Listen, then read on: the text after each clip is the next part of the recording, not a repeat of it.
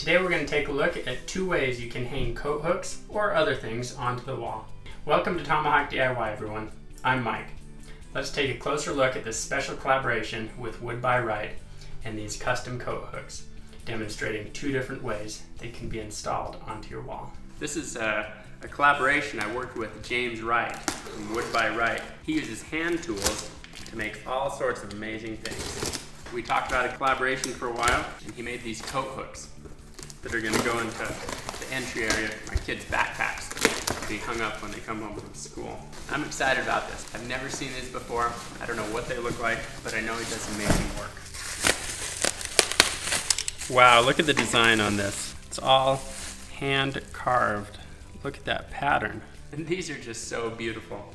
It's amazing. I'm really excited to see these videos on Wood by Wright on how he made these coat hooks using only hand tools. He's provided some really easy hardware where you just use some screws to clip these onto the wall. I'm also going to show you another way to hang something on the wall that might not come with such easy brackets. Let's go take a look at a couple different ways to install these coat hooks onto the wall.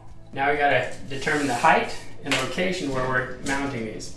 Now I want the bottom of my coat hook to be at 48 inches here. The point of the screw is another 4 inches above that. So 52 inches above the floor. Now I also used a stud finder already to determine where my stud is, right here. And you want to make sure you're doing that appropriately, and also checking for safety items like the power outlet that's below here and the light switch that's on the other side of this wall. That means there's some wiring running through here. So I need to be certain I've got my stud just right. Now I've got another video that shows how to use a stud finder, some of the tips and tricks. Now, measuring the back of the coat hook, I found that the hardware is 18 inches apart. So my second point is going to be right about here, but I'm going to show you a little trick to make it easier. On this kind of hardware to hang your coat hook up, you don't have much forgiveness. You've got to be right on with the screws, because you put the screws in the wall first. And if the screws are not quite right, you're going to end up off a little bit, and then it's not going to hang. I'm take and put some graphite on the tip with my pencil. Probably also use a little bit of paint or something.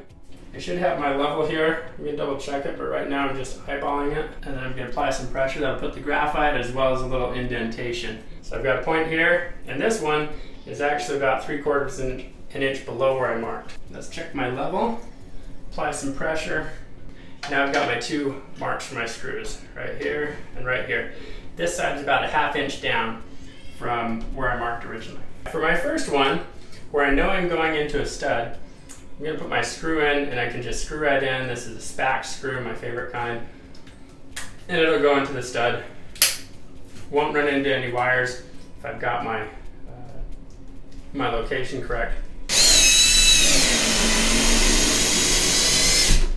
Could also use a nail.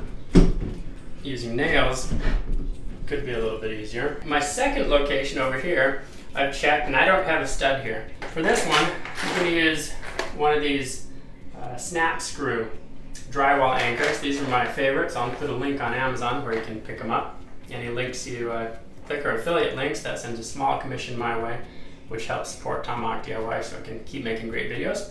Gonna put this into the drywall here. Okay, things going in. I want to show you how this toggler snap screw works, how this is going to pop open. So as this goes through, it's going to start pushing this apart. We're going to hear it snap when the plastic breaks. It bumps, the screw is widening it. So that's how this snap screw opens up to help hold as a drywall anchor. With my screws in place, I'm going to do a little trick now. I'm going to back these out a bit. I've adjusted the angle and put it back in. So let's check this again. It's on both sides. Let's tighten these down. And let's see if we can get this to hang. You saw one method here to get this beautiful coat hook hung on the wall. Make sure you check out Wood by Wright, where he fabricated this. We made it using hand tools. So we used some screws, had to get them aligned correctly. Got this one in a stud, used a drywall anchor. All right, let's check out the second coat hook. Confirm the height first. This one I'm going to mount with the bottom of the rack at 42 inches, which means I want 46 where those screw holes were, but I'm actually not using the screw holes, so I've got a little more leeway. but I know that this 46-inch is a good spot. I'm gonna check for my studs. I've already checked on the other side of the wall. I've got one power outlet down below. The other one's gonna be about 16 inches over. My coat hook is 30 inches long. I could put the clip in the stud right here, but that might not work so well because I want it centered fairly well, which means I want another one over here. One down here in the stud, and the other one we'll use another anchor. I've got these clips.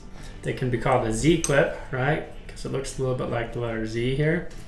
You might call them cleats or French cleats. I think there's some other names too. Those are a couple that come to my mind.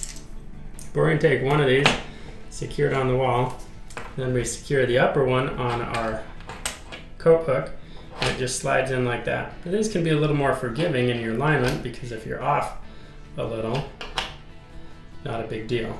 It still has the support.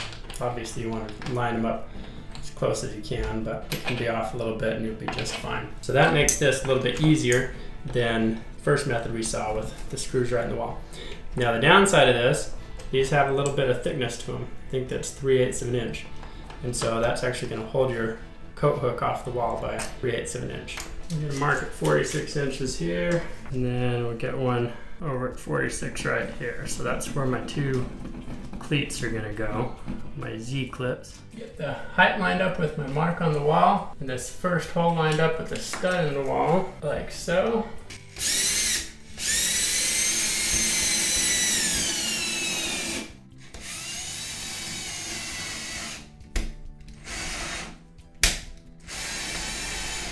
Get these anchors put in.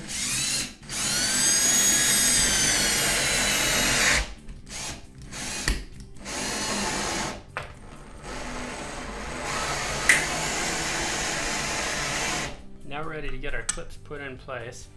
We line these up about the same here. Let me check that I got that pretty good. We're just shy of 1/2 inch. Just shy of 1/2 inch. The other clip, based on my measurements on the wall, is 22.5 inches from edge to edge. So that's right there. Ready for drilling. I've checked the depth of my drill bit to be sure I'm not going to go all the way through. That would be bad. And let's line it up and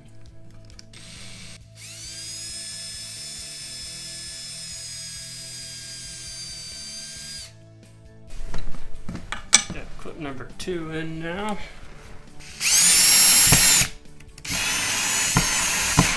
With our Z clips on the back, we're ready to hang this on the wall. This is where it's much more forgiving than the last method, because all you have to do is line it up and put it up there. If my measurements were good, my level will be all right. Slight tilt, but nothing bad. So that's that. One downside with this method, I've got a small gap right behind my hooks. Isn't that nice? Handcrafted coat hook. Now my kids have some spots we can put jackets and backpacks. Look at the detail, hand carved in this, and the pegs, whole thing handcrafted. It's been great to work with James from Wood by Wright to get these coat hooks on the wall for my kids' backpacks. You should go check out the video where he hand builds these coat racks. Anyone that can make a dining room table using basic hand tools and make it absolutely beautiful is just a phenomenal craftsman. So go check out some of his stuff. It's amazing. Appreciate it if you like the video, subscribe. Check out the affiliate links in the description to pick up supplies for your own projects. It's been great showing you 2 different ways to install coat hooks on the wall. I've got a 3rd way that's in a separate video. Make sure you check that out, and have a great day.